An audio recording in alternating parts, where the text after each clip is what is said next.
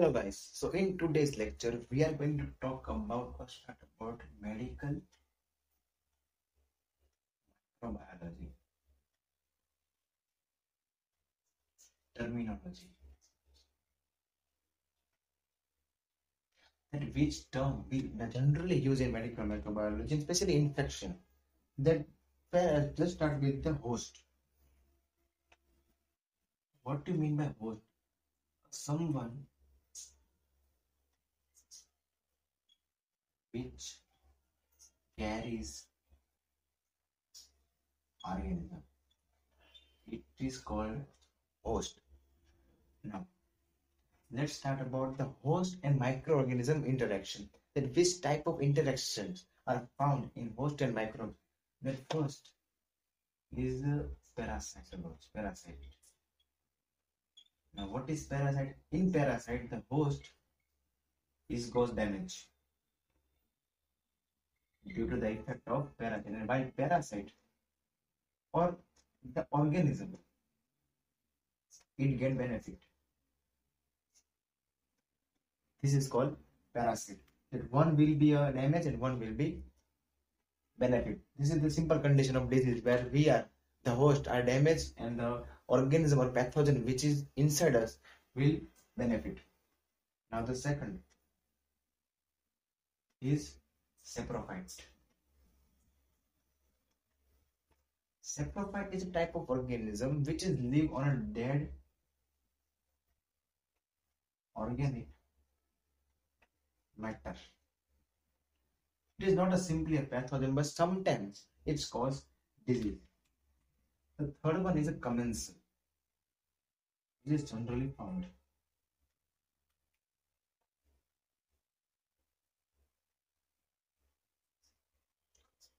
Commensal. In commensal, what happens? The host is neutral.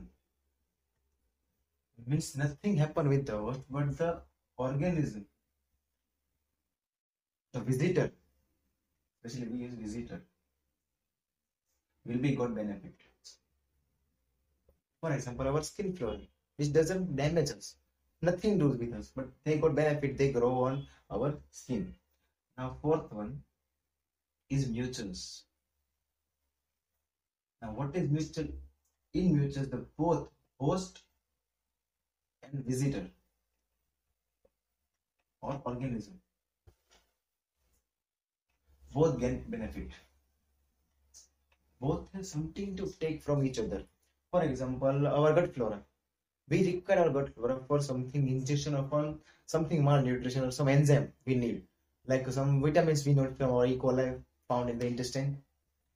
And the visitor, they require a space or area to grow, and the nutrient they take from our intestine. Now this is the interaction. Now let's talk about some infection and disease in world. Now what is infection?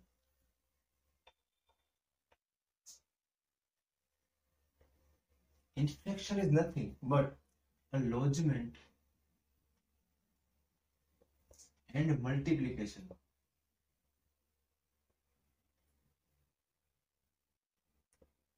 of any organism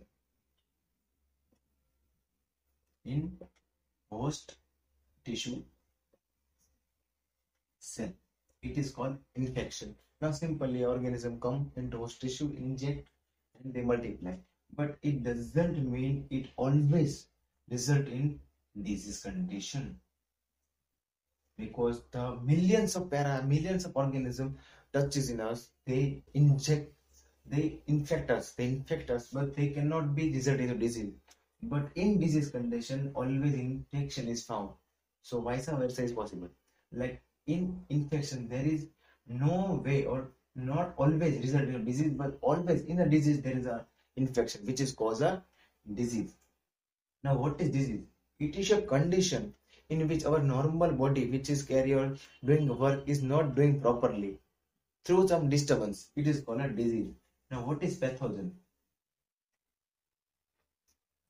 Agent which cause disease. or infection. Now, what is pathogenicity, which is related to pathogenicity? It is the ability to cause infection or disease. Now, this is the basic terminology used in medical microbiology or medical field. I hope you understand. I hope you learn. Thank you.